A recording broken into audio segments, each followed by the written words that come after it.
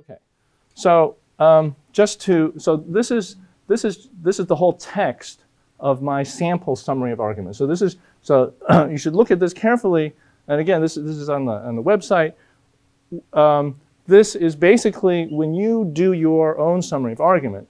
This is what I want to see, something like this, right? A text in which you have these four pieces, right? The claim, the reason, the evidence, and the warrant, right? And I have this short warrant and I have this sort of extended warrant, right? Okay.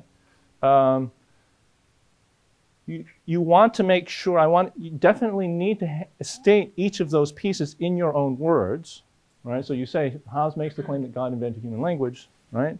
You're using your own words to state the claim, to state the reason, to state the evidence.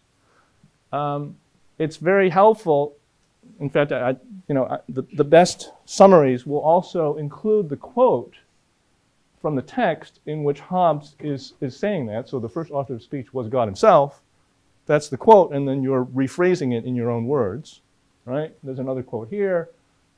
Instructed Adam how to name such creatures as he presented to his sight, right? Again, you've got the quote, and then you've got your explanation of it, and the same goes with the evidence. And note that in the evidence, he's only really pointing to Scripture. He actually doesn't quote the Bible, but he's kind of assuming that we all know the passage, right? And so that assumption is really what you fill in the blanks there, right? And you give us the passage, for instance. That's what I've done here, right?